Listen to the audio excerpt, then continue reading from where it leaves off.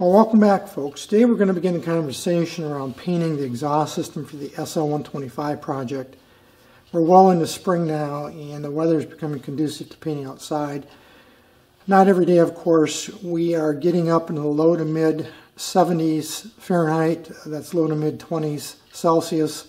On again, off again rain, but I think I can get the painting in here over the next day or two. But I want to start the conversation by talking about the paint itself. What you see in frame right now is the paint that I have used for the last few projects for painting the flat black standard color exhaust systems. And this is great paint. I'm very fond of it. I've had great service from it. The concern that I've had or have is that since it's a very high temperature, this is a matching primer in the paint, very high temperature, which in order to cure requires baking.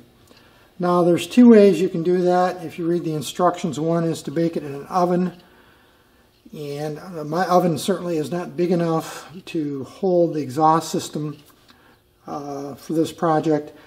There are other means you could try to use to cure or bake out the finish using a hot air gun and experimenting with different techniques. The other way that's spoken to on the label is to use what they call on-machine or on-vehicle baking, which is you cycle the machine, or in this case be a motorcycle. This is really designed for automotive use. It's really like a header paint.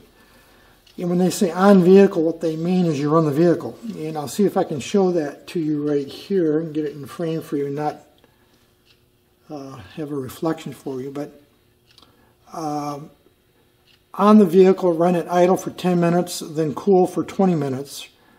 Run it idle for 20 minutes, then cool for 20 minutes. And then run under normal conditions for 40 or rather 30 minutes and let cool. Well, for restoration projects, I don't run my projects long enough to actually do that effectively. You'd have to really ride them and take them out and use them in normal conditions as it speaks to. And that's not really going to work for me on this project. I'm not going to run the bike enough, I don't think, to cure it effectively. So even though this is my preferred paint, I'm going to try something different, as I mentioned, this time. And I'm going to use this paint. Now, I got this paint, the Exhaust Black High Heat Single Stage, from Marbles Motors, who is a supplier of components and parts, aftermarket and reproduction parts for smaller Hondas. Typically he deals in single-cylinder vintage Honda Enduros, the SL and XL series. Good guy to do business with. I bought a lot of parts from him, especially when I did the SL70 project. And he offers this paint, which he claims the paint is a dead ringer match for the black used on not only Hondas, but all of the bikes back in the day, the Enduros from all the manufacturers, Suzuki, Kawasaki, Yamaha, as well as Honda. And the advantage to this, allegedly, is it does not require baking. Now, I don't think this is going to be as durable as this paint is going to be, or would be, frankly. But I thought I would give this one a try, because it doesn't require baking. It is a little expensive. I think I paid around $19-20 US for this can of paint, which is, I think, pricey. It's about twice what the VHT paint is. And he recommends, if you read his website, using a gray primer underneath the paint. So I picked up this VHT high temperature primer, which does not require baking. So I think these two will be a good match. So what I'm going to do is I'm going to spray out samples of each one of these paints to see how the colors match up. I'm most curious to see how the VHT paint, which I've traditionally used, matches up with this paint, which, again, Marbles Motors claims is a dead ringer and custom matched to the original exhaust system colors. My guess is this paint, that is the Marbles Motors paint, is going to be a little bit glossier than this. That's just a guess on my part. I have not sprayed them out yet, but that's what I'm thinking is going to happen. So in order to facilitate that, I made myself a couple little coupons here. These are just little pieces of sheet metal that I had in my scrap bin. I just cut them to size. And what I'm going to do is I'll clean these thoroughly, and then I'm going to use these primers and these paints, following the directions literally as they're talked about on the cans. And I'm going to make a sample of each one of these, let it dry out for probably 24 hours, and then I'll bring you back and we'll compare the color, and that's really what this part of it's about. I've already made up my mind I'm going to use this combination here, but I am most curious of how the gloss and the color matches between these two. So today I'm going to paint these sampled out, and since it's supposed to be fairly warm, and I'll let them dry 24 hours, and we'll come back tomorrow or thereabouts, and we'll see what they look like. Well, it's been 24 hours, it's the next morning, and these samples have had a chance to dry enough that certainly they can be handled, as you can see here. Again, on the right is the Marbles Motors exhaust black, high heat, single stage, and on the left is the VHT very high temperature flameproof, which is really designed for headers. And in fact, when I talk about very high temperatures, we're talking about, excuse me, 1300 to 2000 degrees Fahrenheit, which is 704 to 1093 Celsius, which is, of course, very, very high temperatures. I don't think the exhaust systems on these bikes get that hot.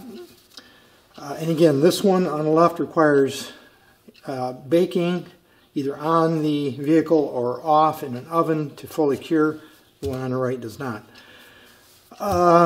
As I had suspected in the previous segment of this video, the Marbles Motors, the one on the right, is a little glossier.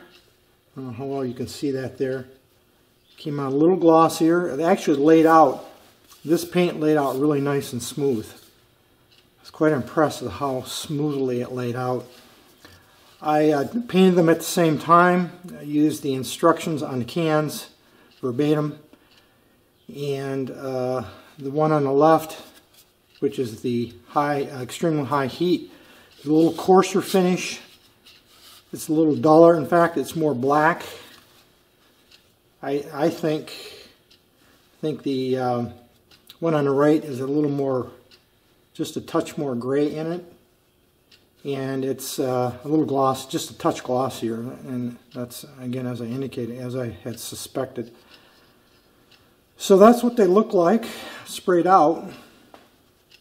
I'm going to go ahead and use the Marbles Motors single stage no bake paint on this Honda exhaust, just because of the challenges with baking it. And of course, I know I could use a heat gun and rig up a method to do it that way. There's other ways I could pursue that, but I thought I'd go ahead and use this paint since this bike is not going to be used as a rider.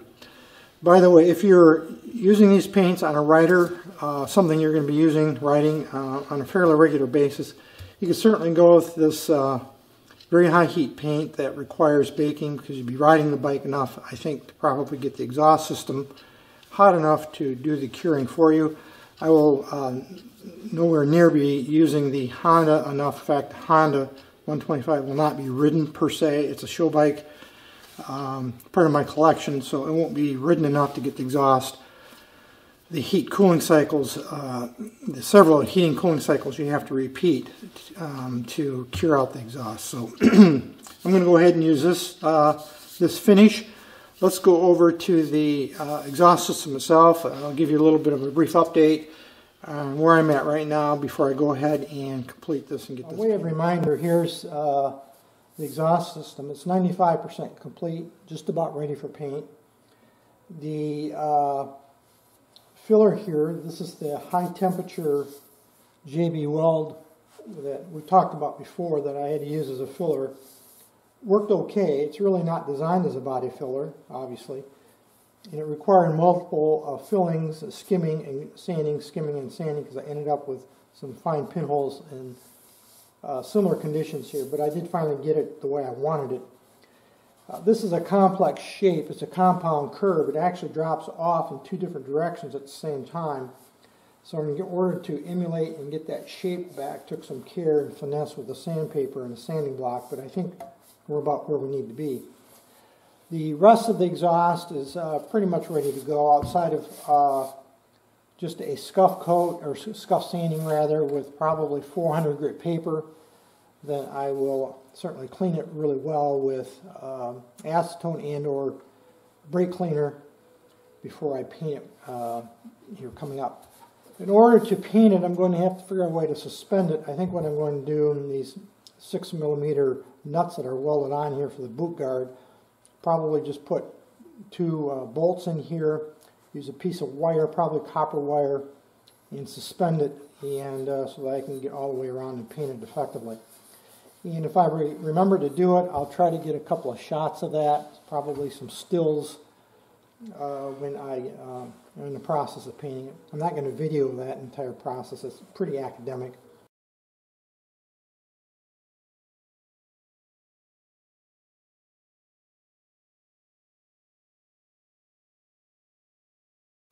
Next time you see this exhaust system, it will probably be mounted on the bike, and we'll do that as one of the later reviews of the project as we're closing in and finishing it up. I think we're going to call this video a wrap right now, folks. This is probably a little shorter than what most of my videos are, but that's really what we have for today. Any issues, questions, thoughts, drop me a note. Otherwise, as usual, thanks for watching.